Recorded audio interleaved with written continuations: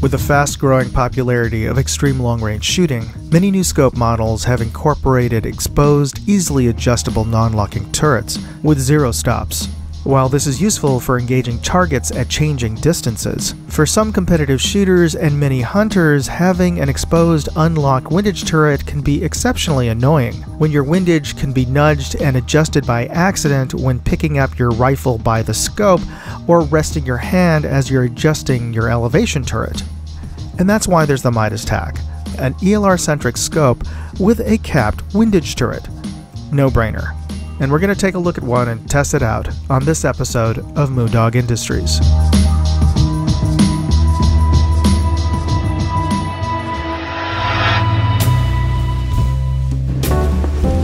This is the Athlon Midas Tac HD, and I want to thank Athlon for sending this out for evaluation and testing. And this is in their new digital camo packaging design. You can see here it is a cardboard box. And of course, let's see what's inside, because that's the most important thing here.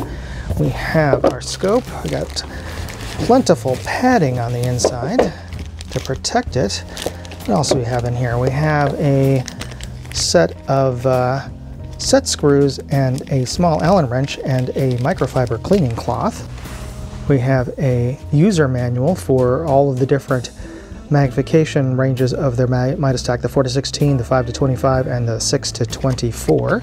And always read your user manual. It tells you everything you need to know, especially about your reticle and how to use it properly.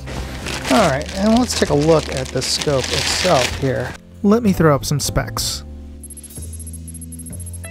And we can see here that this is a kind of a hybrid hunting and long-range shooting design with capped turrets for your windage and exposed turret for your elevation here. And we have a parallax focus without illumination. It goes down to 10 yards all the way up to infinity. And this turns butter smooth. Oh, nice. But let's take a look at these turrets here. This is the MILRAD version, and we can see the numbers are clearly printed on the turret, and we can see a gauge on the bottom here to see how many turns you've put onto your turret. And let's just listen to those turrets. Nice. This is what Athlon's known for. Pretty darn loud turrets with good tactile positivity. And these are resettable.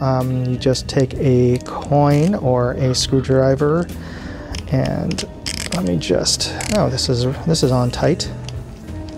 There we go. You just unscrew this screw on the top,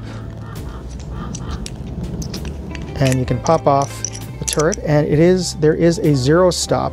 This is a nice brass zero stop, and that's what those set screws were for, and that Allen wrench. And you can set your zero stop here, and it stops right on this this brass tab here. So it is a nice high quality zero stop on these Athlons now, instead of washers like older style zero stops. And let's take a look at this windage.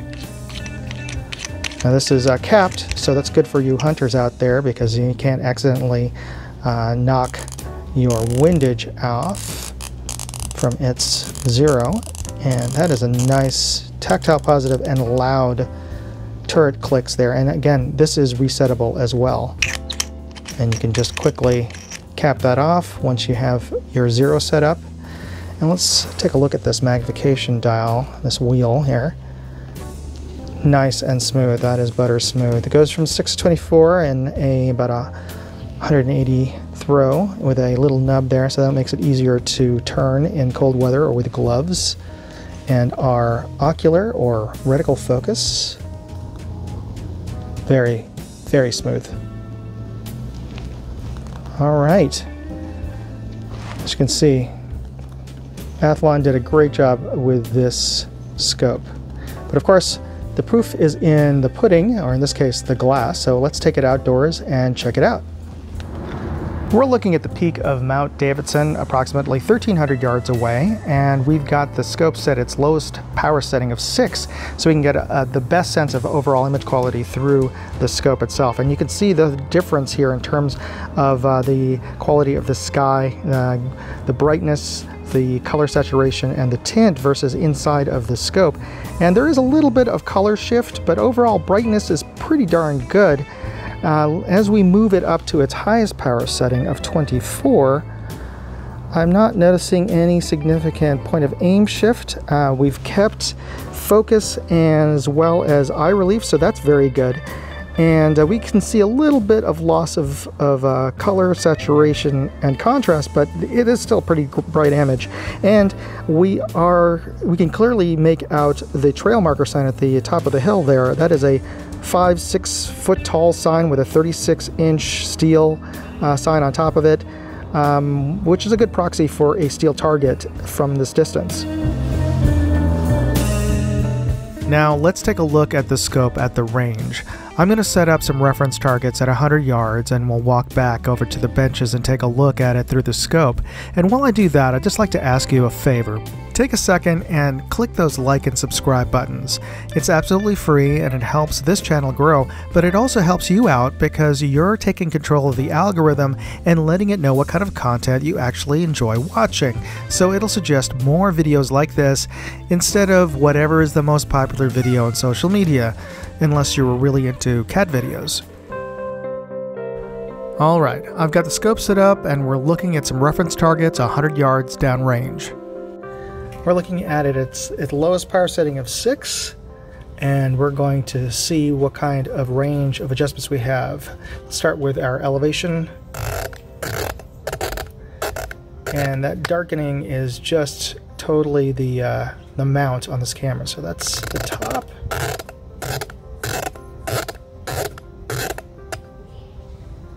And that is our bottom.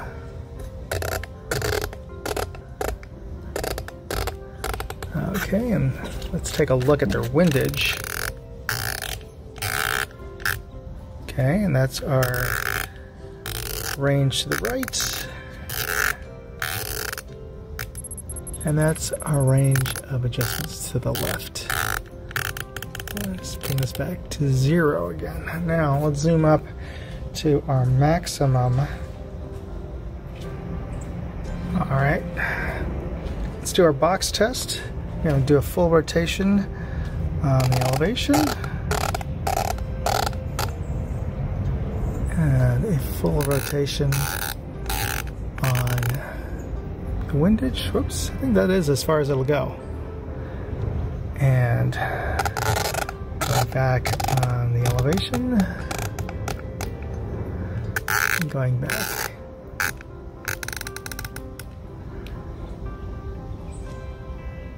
Alright, we're back. So I passed the box test. Alright, let's do our nipple twister test, coined by my buddy Cyclops Joe.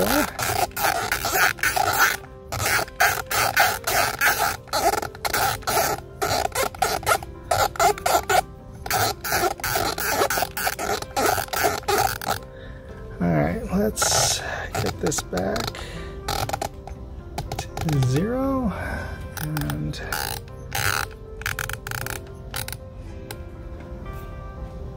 we're back on 0, so we passed the nipple twister test. Alright, let's move this down and get a clearer picture of our reference targets there. Okay, I've taken a digital still image from the video so that we can look at these reference targets in detail and not have to deal with heat shimmer or anything else.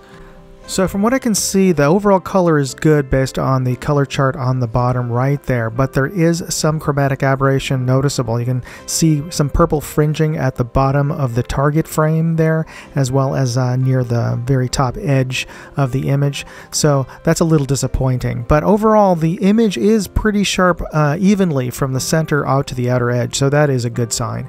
Now, looking in terms of fine detail, I can make out the bullet holes on the sticker target, on the paper target on the left, and more importantly, I can make out 22 caliber holes below that sticker target, as well as a second hole near the bottom edge of the paper. And a lot of less expensive, lower quality scopes, just you can't make those tiny little 22 holes out. And in terms of pure sharpness, if we look at the US Air Force optical resolution chart on the right, I can make out both horizontal and vertical lines down to element 4 in this image of group -1, and through my naked eye down to group 5, and that is really good. So there you go, the Athlon Midas Tac HD. It's got sharp, bright glass, nice turrets, a fully transferable lifetime warranty, all for a street price of about $650. The only thing it's missing, perhaps, is an illuminated reticle, which for some hunters may be a deal breaker, but for the vast majority of range shooters is something they'll probably never ever use. Or maybe you do. Let me know in the comments if you use the illuminated reticle in your scope. So if you want to pick up a Midas Tac HD, you can find product links in my full written review at moondogindustries.com, and there's a link to that in the video description. Please use those links. It's a free way to support this channel, and another free way is to simply click the like and subscribe buttons. Thanks again for watching. Moondog, out. Hey, if you enjoyed this video, please share it on forums, Facebook, Reddit, TikTok, Instagram, Twitter, MeWe, whatever social media you're on. And if you want to see all of my videos, check out moondogindustries.com.